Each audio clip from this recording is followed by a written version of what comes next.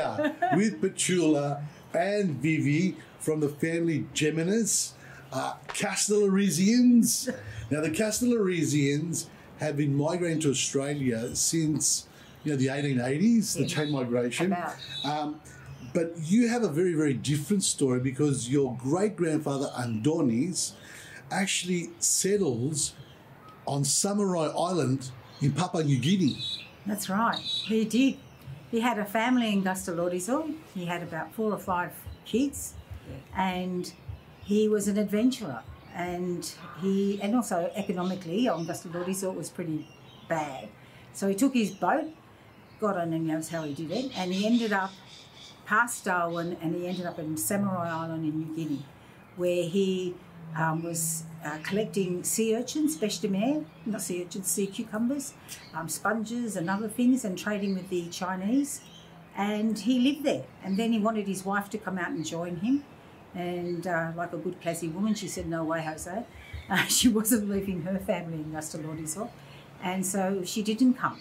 And so he divorced her, which I find that really amazing for those years, that he was able to get a divorce.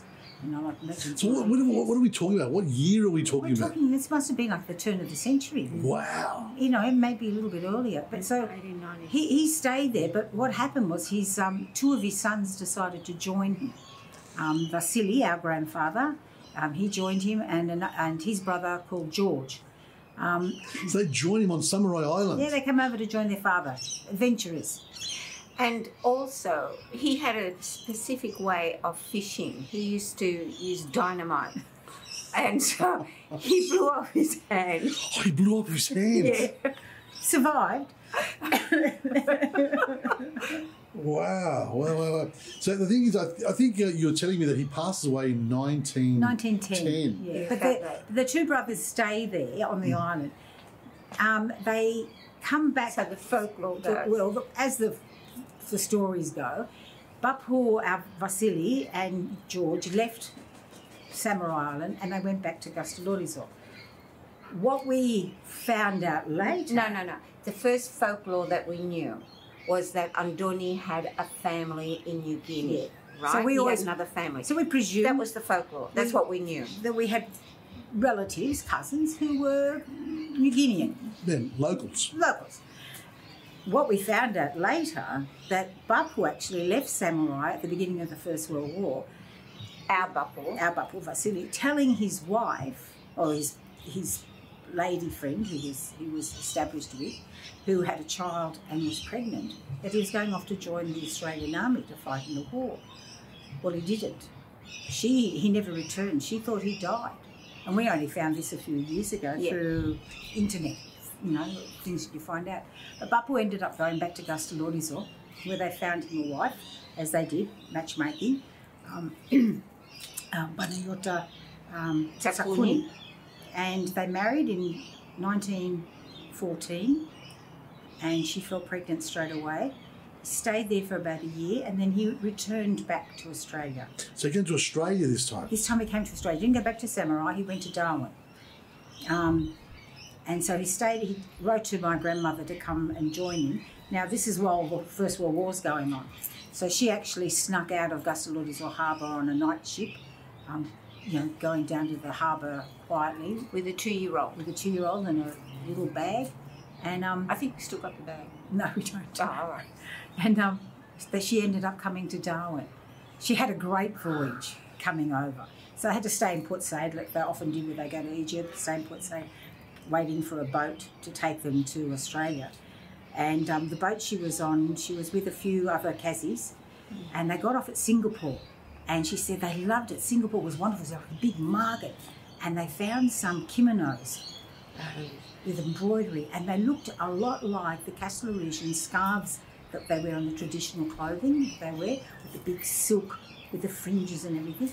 And they saw these kimonos, so they bought them. And that night, when they got back on the boat, they were in their dining room, because they had a little dining room, it must have been a cargo ship. And the waiter that they had just go looking at them, going, no. And Yaya and her friends were looking at him, now, why look, like we're nicely dressed. Lucius. And he goes, for bedroom. And then they realised that they were wearing night attire. And she, you know, even till she was like 80, whatever, she would always tell that story and laugh because it was so, it's so hilarious. Funny to her. Hilarious, hilarious. So she came to Darwin and met up with Bapu. We have two stories. One, he was working on the wharves. I don't know if he was, or whether he was working in the Vesti meat abattoirs. The abattoirs. Because a lot of Greeks were working there at the time. And they only ran for a few years anyway, because I think it went broke. But they stayed up there, and then within a couple of years of being in Darwin, where she lost a baby girl, she had a baby girl up there. How did she have a child? The floor was dirt. Sand. It was a tin shed. It was hot. She couldn't speak English. She never dwelt on it, but that was her life. But she must have been so tough. Especially she came from Castellorizian. Her house was Brussels. It was 3-story. It was full of things, nice things. Anyway, so they ended up in Sydney. Now, and the thing is, this is where the Marrickville story starts. Well, nearly, because they get to Sydney and they live in Woolloomooloo for a while. They open up a fish shop in Surrey Hills for a few years, moved around for a couple of shops. And then in 1930, Yad decides they needed a shop where they could be settled. And they bought the business in Marrickville Road. Now, whereabouts in Marrickville? Yeah, it's down towards the Victoria Street Intersection? It's sort of up the road. I think there was an old picture theatre opposite, a bit further up. So they're in that end of Marrickville. So, and this predates like the Greek migration en masse to Marrickville by 30 years, you know. So in many ways, you know, the family is like a pioneering family in Marrickville, as we know Marrickville, the Greek suburb, Little Greece now. Yes, it wasn't Little Greece then. Well, definitely wasn't. No. And what we're talking 1931. No, 1930 they moved there. Yeah. And you know, you talked about you know having 2 rooms. Yeah, the back of the shop was 2 rooms. 2 rooms. 2 rooms, a little tiny kitchen area. I think the bathroom toilet was outside. One was a bedroom, and she had set it up with a double bed and a single bed for her 4 boys. 4 boys? 4 boys. And she had a bed in the saloni with a tables and chairs. And sometimes people would come down and stay with her. Yeah. Because Bapu had a brother up in Port Macquarie. I think he lived in Port Macquarie. Korio. Yeah, Korio. Korio. And the husband, wife and the son and the daughter would all come down and stay. Where they slept, I have no idea. Their cousin Cedric would come and they would say, "Oh, right, the cousin has come." They'd turn him upside down and shake all the change out of his pockets. Because he was getting pocket money. And they weren't. But your parents buy the fish shop in 1930. Tough years because we got the Depression. Yeah, but my grandparents went through a lot. It was poor. Dad's older brother, Tony, he's about 10, 12 years older than Dad. His stories of those times, it's full of poverty and hardness, and he was upset at the way his mother had to work so hard because my grandfather wasn't a hard worker. And they would eat, most meals were whatever was left over at the shop. You'd eat cold fried fish with Worcestershire sauce. Delicious. Tomato sandwiches for lunch for school. And which one of your uncles disliked? Oh, he disliked it. And for him, that just brought up that whole memory of how poor they were. Whereas my father, who was the youngest, and maybe because he has a different way of looking at life, loved cold fish. Give him a bottle of Worcestershire sauce, he was happy as a Larry. A tomato, a loaf of bread and some butter, he was done. Yeah, definitely. But his memory, he didn't see that poverty as much as the older brothers Children did. don't. No. But Yaya said it was tough. She said, I couldn't understand how the other families bought toys for their kids at Christmas. And it was a few years later she discovered that people had lay-bys. She didn't know what this lay-by was. And then she worked it out that she could lay-by. But she used to put the franca aside, didn't she? She used to save. Although it was tough in those years, she saved. And in 1939, she was shown a block of units, a small block of units at Kensington to buy by a nephew. She had to go and tell the nephew to show it to her husband first, so that he thought it was his idea.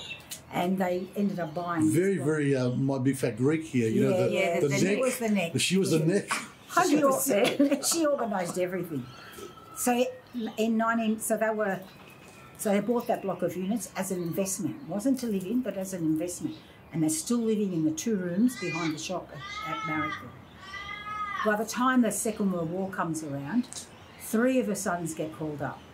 The eldest one gets pulled out of university. He was studying medicine.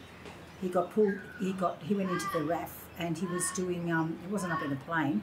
He was ground staff, coordinating distances or whatever, blah, blah, blah, that sort of stuff.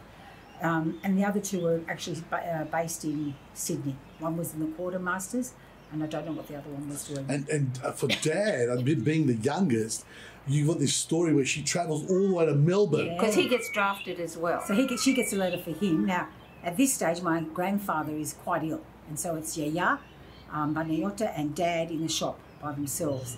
And he's the one who's going to the markets and, picking up the bags of potatoes and, doing all the heavy stuff. And so she thinks, well, I can't run a shop by myself, and food shops were important during the war. So you had to make a call for an exemption. She had to go to Melbourne on a train by herself. Limited Greek. Limited English. Forget the Greek. She could speak Greek. Limited English. And she went down there and pleaded her case, and he was able to stay home.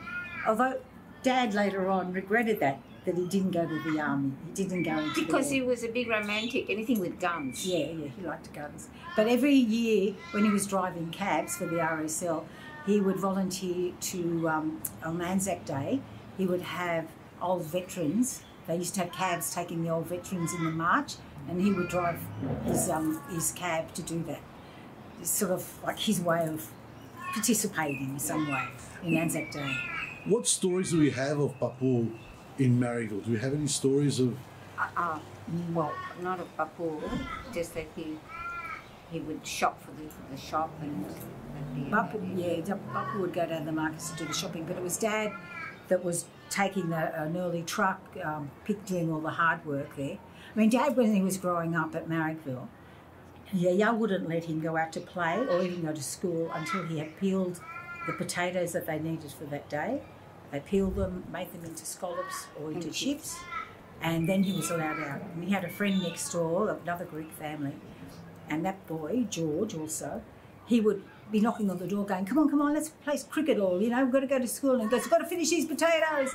And so George would come in and they'd be both sitting there peeling potatoes and making chips. That's George Kazaglas. George Kazaglas with George Gemma. And the Kazaglas family had the fruit shop next door. So there's a bit of a Greek connection in Marrickville. Yeah, there were some Greek families there, but there weren't the amount that there was.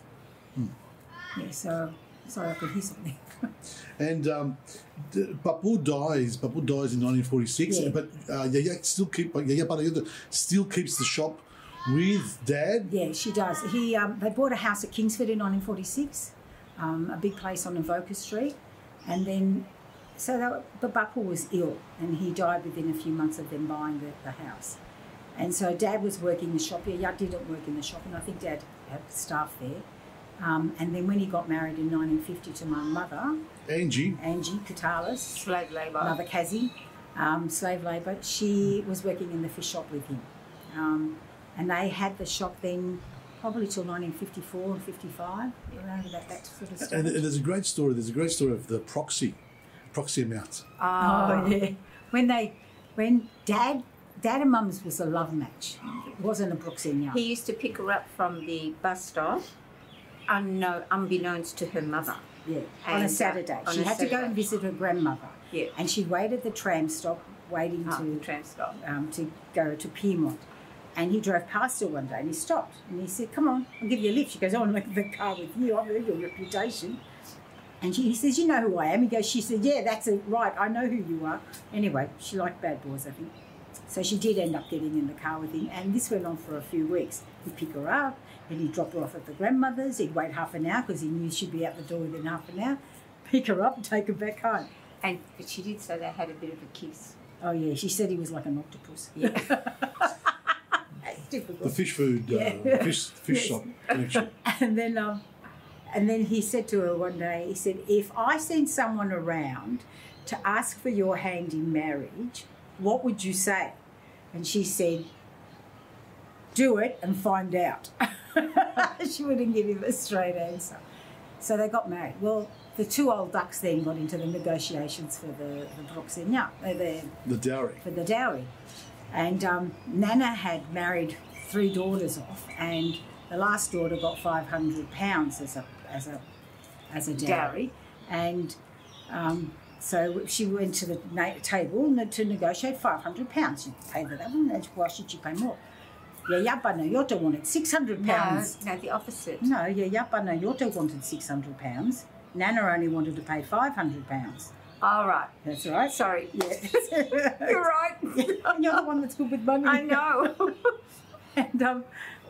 And so they negotiated, but Yaya was adamant. You want my son? It's £600. So Dad was a bit upset that had happened, and Mum was upset. So once they got married, he took Mum and he went and bought her a very good new upright piano with the money that he got as a dowry. So that was really nice. And that was why it was important to keep the piano. And so I have the piano now. You still have the piano? Yeah. She got the piano. She's the one who can play piano. Yeah. So she should keep the piano. Why do you think they left Marrickville? Because Dad becomes, I think, a TV salesman. And initially he's selling TVs because TVs had just come out in Australia. So You had to put money in them. some of them, you had to put money Well, the in. ones we had, you had to put money in. They were the rental ones. Oh, they were the rental Yeah, ones. but he was selling TVs to the Greek community, the Cassie community. He then got a cab. He was driving a cab. Was he over the shops? Over the shop. It was hard work. It was wet work, but he did end up going back into the fish industry. Once fish is in your blood, it doesn't leave you. So he ended up working for his brother at Campsie. He worked for the Sydney Fish Market Authority. He worked for Woolworths, setting up their fish shops in their supermarkets. And he was happy as Larry, sitting on the shore, plucking oysters off rocks and going fishing. One of his best friends was Peter Doyle. He loved him.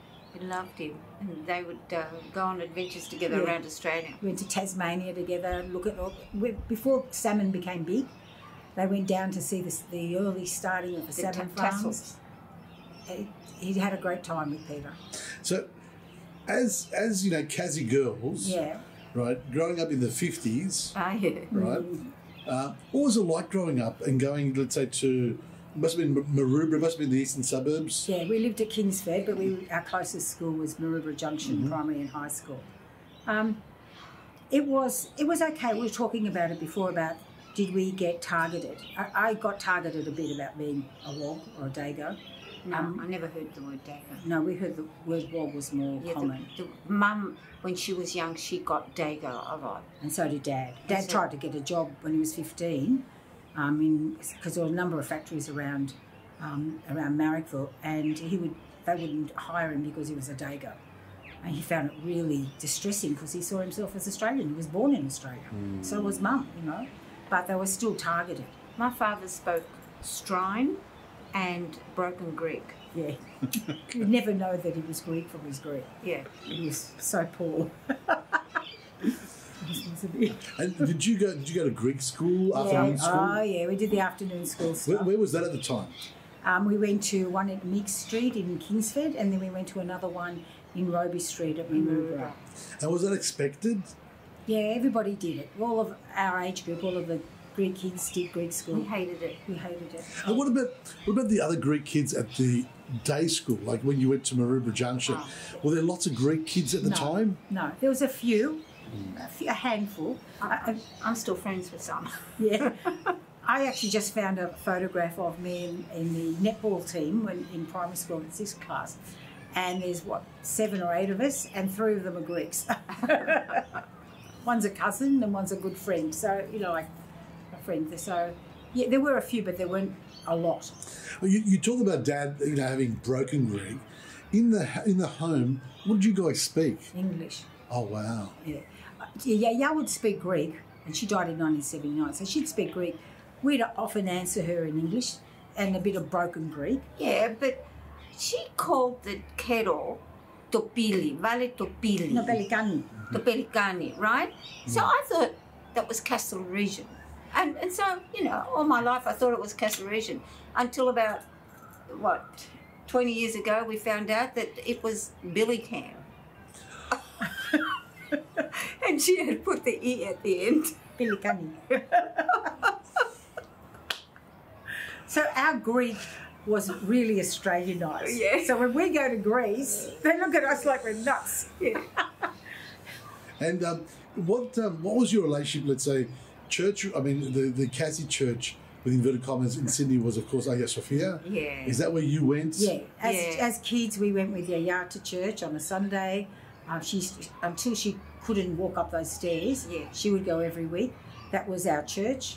My mother lived across the road from that church as a young girl. Yeah, so for her that was our church, and it was only when there was all that fuss with the community, the Greek community, and Father Glavivi got kicked out of the church, and my mother was heartbroken. She was one of the demonstrators at the time, demonstrating. She took us. Yeah, she took us to with placards. With placards. She was out there. Yeah, she loved it. And she made the news. She was really adamant. Oh. But she ended up, because to her then the church wasn't hers anymore, because the community had it. We ended up going to Evangelismo in Redfern on Cleveland Street. So I got married from there, my kids all got baptised there, and the funerals were all held there. And did your family have strong connections, let's say, with the Castellorizian Association? Oh yeah, Mum was a president for a while on the ladies' committee, and they were often at all the events and things that they had. She was, Mum was very community minded, so she belonged like to the Kazi lady. She was president. She was on the Greek Young Matrons. She belonged to her HEPA. If anyone needed a piano player, because she could play piano really, really well, Very well. they would, Angie, can you come and play piano at our Christmas concert? And Mum would just look at what songs they were and just play. It was a really, we actually made friends with people at Belmore Church when they were first starting Belmore Church. They would have their Christmas show, or all the kids doing all their songs, and Mum would go up there to play piano for them, and she'd take us along with her. We made friends with all these people. Lifelong friends. Lifelong friends. So, Yeah. You talked about going back to Castellorizo and people thinking you're crazy, but not crazy. But how do you feel when you go back to Castellorizo? Like your family, like your great grandfather has been away from Castellorizo since the 1890s. Yeah. We're talking about 2023. If you were to go back to Castellorizo, how do you feel? Connected. yeah, I get teary when I arrive. The last few times it's been by boat, which is really good, so that you're coming into the harbour. I walk around. I know where my grandmother's house was. We actually had sold that, which was good for someone else's, fixing it up. It would have cost too much to have it fixed up. And I just sort of feel like I can feel my forebearers walking through those little lanes and around the corners, and as though you can hear them, but not quite. Where I feel disconnected is on the mainland of Greece, because they speak Greek very fast and they have a different grophora. And so I remember the first time I went to Greece and I was on the mainland and I could barely make out what they were saying. And we got to Rhodes and we sat down at a restaurant, and all of a sudden I turned around and I thought, I can hear all my aunties talking because of the sing-songness of our speech. And that made me really, I thought there was, Betty Theodore was sitting behind me. It was that sing-song that, and I thought, oh yeah, I'm home. This is the voice I can use, our voice, not on the Peloponnese. Because my husband's from the Peloponnese, so we spent a lot of time there too. And so what does Castellorizo mean to you? It's our homeland, isn't it? Oh, yeah. It is, definitely. But it's not the physical part of it. I mean, we really don't have that connection. And we had the choice of keeping the house and fixing it up, but there's no way we would go and spend 3 or 4 months a year. I couldn't do that commitment. But it is, that's where you're from. I lived in Greece for... You lived in For Greece? 3 years. I went over, and in the 70s, and it was something else. It was very different. Early 70s or late 70s? 76 to 79, yeah. So that's after the dictatorship. So Greece was Just very, very after. different. Very different. I did go to Castellorizian then,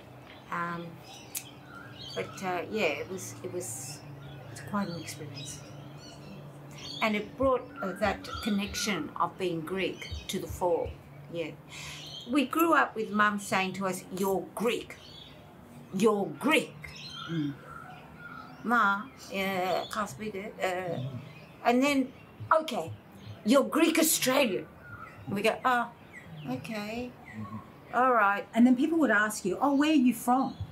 And you know, you say, oh, I'm Greek. And then it took us a while to work out that, no, we're actually Australian and our heritage is Greek. Yeah. So when I was working in the public service, and you go to places like Coringai, where they're all white, and they'd say to me, oh, so where are you from? And I'd go, Kingsford. Like, why are you trying to tag me with my ethnicity? But that took us a while to work out who we were, didn't it? It did. But I think as a country, it kind of evolved into, rather than asking someone, where are you from, you know, oh, what's your heritage? You know, that's kind of the more standard question these days. Yeah, it is, because, you know, sometimes people get a bit thingy about it. Do they? So, you know, like, yeah, you do have to, we are Australian, but our heritage is Greek. Yeah. And when I went to Greece for the first time, I wasn't Greek. No, I was a Skippy. Yeah. Xena. I was a Xeni. Although They'd look at me, they think I was Greek. They'd look at my husband, think he's German, and I'd have to say to them, no, he's the Greek. It's him, not me. the Greeks would hear my accent and they go, "Kiprea, you said." You know, so I worked out when I went to Greece, I didn't speak Greek. I just spoke in English because tourists got treated better than Greeks. Greeks who had left, they presumed that I had gone as a child. So I'd get people going off at me about my lousy Greek. And I'd go, but I was born in Australia. Oh, your parents should be ashamed of themselves not bringing you up speaking Greek. And I'd go, my parents were born in Australia. And then they go,